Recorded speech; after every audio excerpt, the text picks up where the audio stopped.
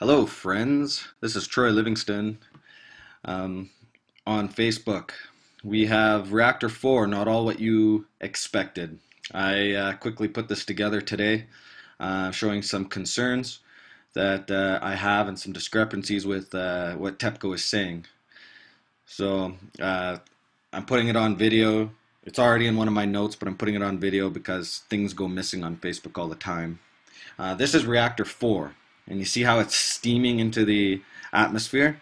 This is Reactor 3, this is Reactor 2, this is Reactor 1. Reactor 1 was the first to go and melt down, and it's not steaming now, though it has melted and exploded.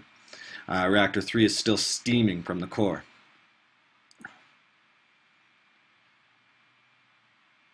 So I'll go a little slower so that people can read this if they pause it and you can see. Well, here again is Reactor 4, Reactor 3, Reactor 2. We see steam billowing out, but what I want to note is that the steam is coming from Reactor 4 right here, and this wall is not collapsed. Reactor 3 exploded before Reactor 4 did.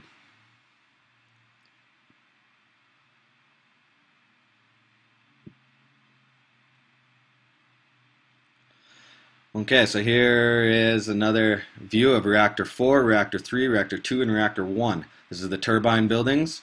Here are the trenches that are full of radioactive water that is leaking directly into the ocean. Anyways, what I'm showing you is Reactor 4 has a concave wall right here and a fuel mass or a melted mass that has flowed out of the north wall. This is the north side. This is the south side. This is the spent fuel. You can see steam rising from the spent fuel side.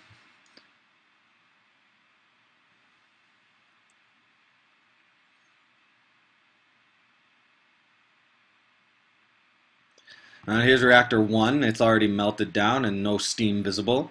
Reactor 2 is melting and we can see steam coming out of the window. Reactor 3, there's just so much steam here you can't even see down. And then here's Reactor 4. The wall is concaved right out, and all this is damaged here on the north side. The south side is where the reactor spent fuel pool is.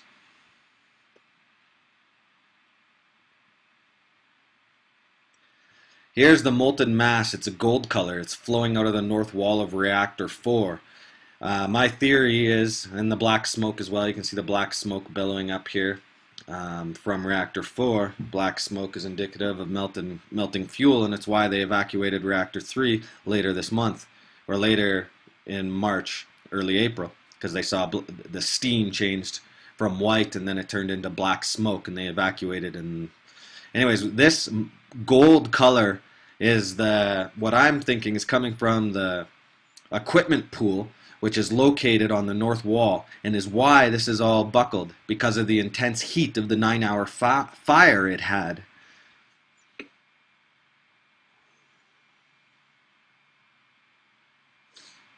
Now here we can see the north wall is heavily damaged here. We know it wasn't from Reactor 3. Reactor 3 had already exploded before Reactor 4 exploded. Reactor 4 exploded after. They say the theory, what TEPCO says, is the hydrogen gas from Reactor 3 flowed into Reactor 4, causing the explosion in Reactor 4. But how is that possible when Reactor 3 was so heavily damaged?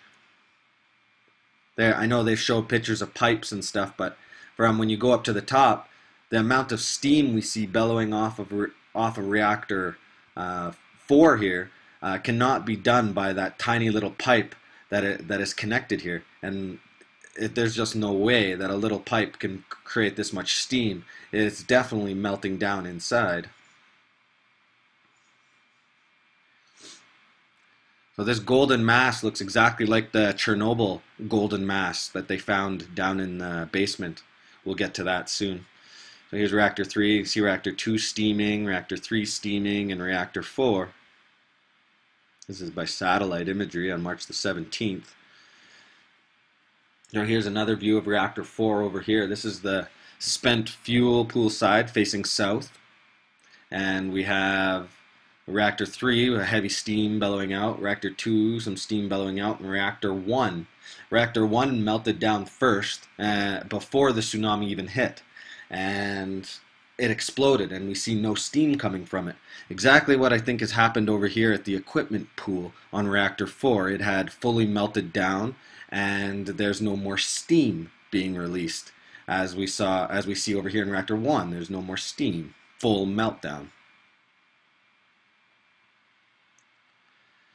Now this is yellow smoke and steam being seen from Reactor 4 spent fuel pool. This is indicative of plutonium, I believe. The yellow is from the plutonium. Here is a zoom of Reactor 4 north wall. We see the molten mass melted out onto this vent pipe here. It is now black, and this is 2 days later. Or let's see, yeah, 2 days later. It's the 18th now. It has cooled, and all this damage, I believe, is from the heat, the intense heat on this side of the building. Now this contradicts what TEPCO is saying, because TEPCO says there's only 1,500 plus fuel assemblies inside Reactor 4 spent fuel pool. They say Reactor 4 was shut down. Yes, it was. We can see that. There's no cap. There's no core lid on the containment or the core. But not to say it wasn't full of fuel. I think there was fuel in the core, and there was fuel in the equipment pool and the spent fuel pool.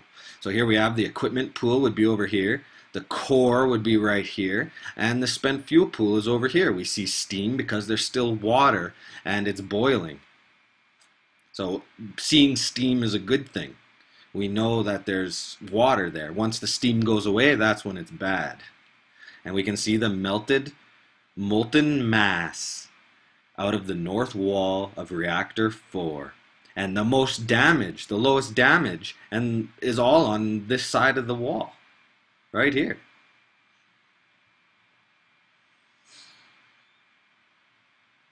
Now we can see the containment lid. It's moved off the core. The core would be right about here, and the containment lid is moved over. This would be where the equipment pool is, and we can see that this is all mangled on this side, and this is all folded in.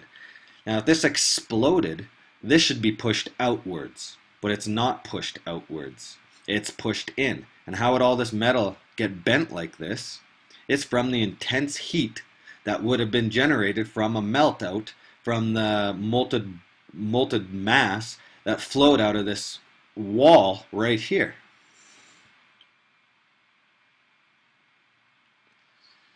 Now we're getting into March the 20th. These are the drone flyovers. Okay, this is Reactor 4 right here. Okay, so this is the buckled wall. We can see a heat signature all through from south to north. There is fuel in here, or else there wouldn't be such predominant heat signatures. We can see the crane above the spent fuel pool here. That's why it's all white, because the crane's right over top of it. But we can see that there is definitely high heat signature in the spent fuel pool. But there's also the core, which is hot. This is just the turbine building.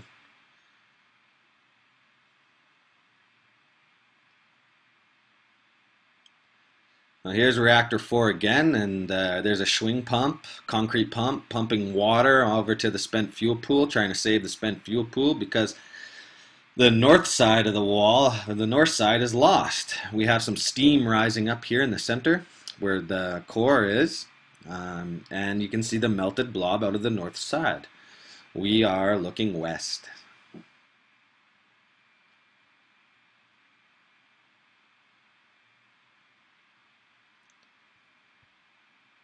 Here's another thermal image. This is Reactor 4 right here. Okay, so this is the turbine building. So we are up here would be west, and this would be north, and this would be south.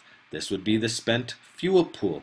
That would be the crane over top of the spent fuel pool. This would be the core and the equipment pool. So TEPCO is lying to us. There was fuel inside the core at Reactor 4.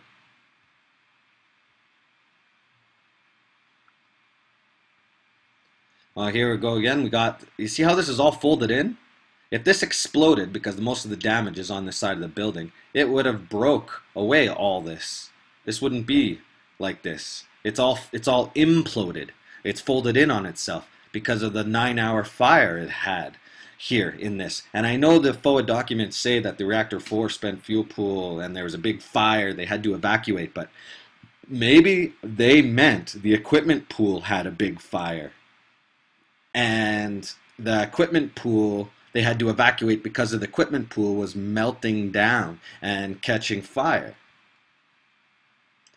Because early on in this, when they were writing all those emails in the FOA documents, there was no one around to tell them exactly what was going on.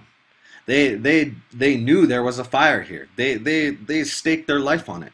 But all the pictures showed there was water in reactor 4. And this side they were just quiet about.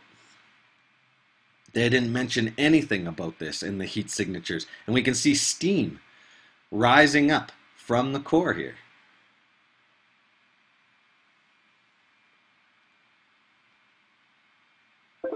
So again, here's reactor 4. Okay, so here's the concave wall here. Here's the spent fuel pool right here. And this is the crane over the spent fuel pool.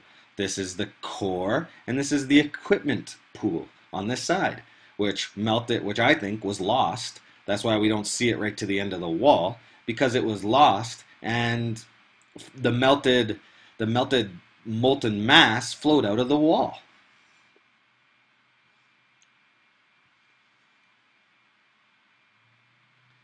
Here's a very clear picture. This is reactor 4, right here. You can see the building, reactor 4. This wall's pushed in right here. This is the crane over reactor 4, spent fuel pool. That's what the square is the spent fuel pool. Then we have the core, which is this circle right here, right?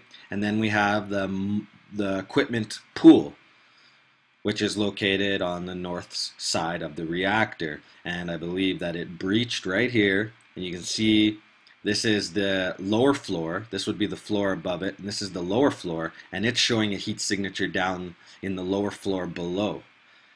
And that's where it melted out. This was in March 31st, 2011. That's the equipment, common spent fuel pool. Here's reactor 4 again. You can see there's the spent fuel pool, there's the core, and there's the equipment pool, all showing heat signatures. And that was on April the 16th. So now here we're looking at the security camera on reactor 4 before it exploded. We know that the reactor cap was off. The reactor cap would sit right over here. And you can see glowing in there too. You see the glowing? Anyways, and this is the containment cap. The containment cap would go right over all this and be sealed.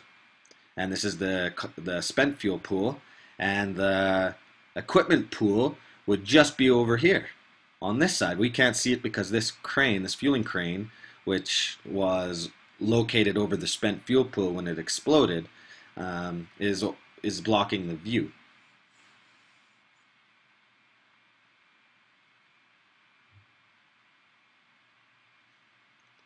And now this is a picture from 2012, I believe.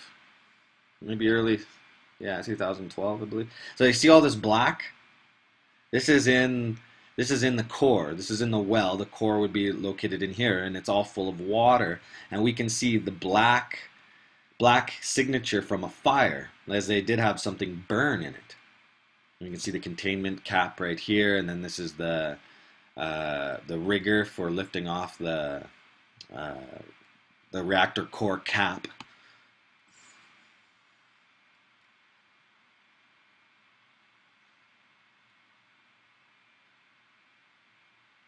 So this is the building, an outline of the building. You can see where everything is on here.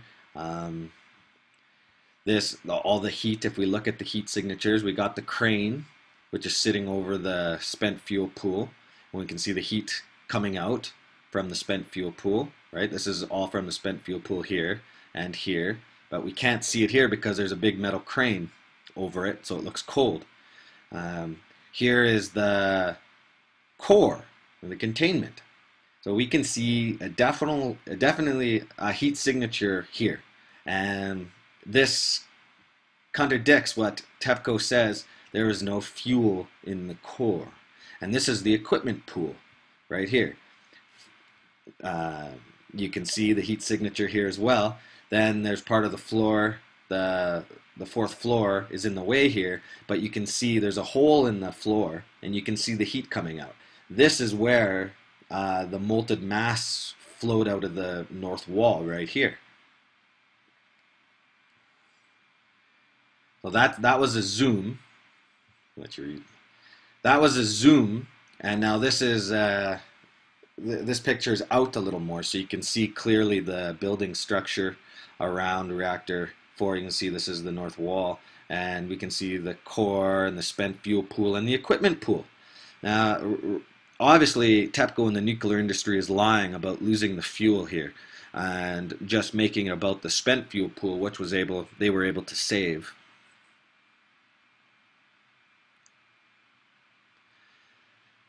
This picture is from Chernobyl in 1986 that exploded. This is the molten mass that flowed out. It's gold color, just like it was on March the 16th in Fukushima when it flowed out of Reactor 4 north wall. It was gold.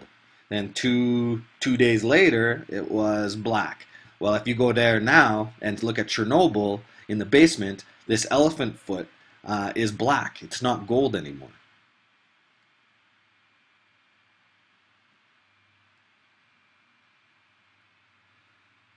So this is Reactor 4 spewing steam up into the atmosphere. Reactor 4 was split into 6 equal sizes, so you can see that it's coming from 3 and 4 right here. This would have been where the spent fuel pool is, and this would have been where the equipment pool was.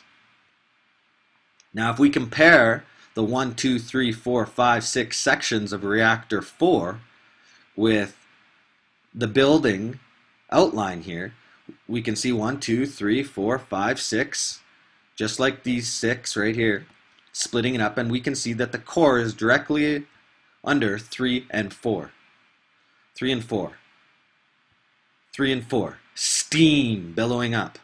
So there was definitely something coming out of the middle of the building. This is the spent fuel pool. You see how deep it is? This wouldn't have lost water. This would have lost water last. And then the core, which is really deep down to here. So this would have been all filled with water. And then the equipment pool. The equipment pool is directly flush with the bottom of this, where the containment cap is. So this equipment pool would have been lost first, and it's what melted down and came out of the wall right here onto the vent pipe that would have been right here outside. And this all buckled because this burned, and this all fell in because of the intense heat of this pool drying up and burning and melting down, which TEPCO has not admitted to.